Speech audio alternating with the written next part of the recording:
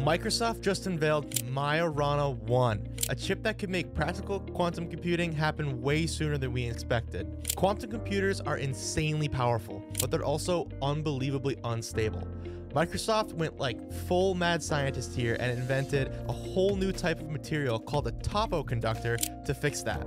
This lets their quantum chip use a new type of qubit that's way more stable, smaller, and can be controlled digitally, which is one of the biggest challenges when scaling in terms of quantum computing. The translation for all of this nonsense, this could scale to 1,000,000 qubits, which is the threshold needed for quantum computers to handle real-world problems that classical computers and servers just can't handle today. We're talking complete breakthroughs that are possible in material science, chemistry, and AI, like breaking down microplastics, designing self-healing materials, and simulating complex molecular interactions to develop new medicines.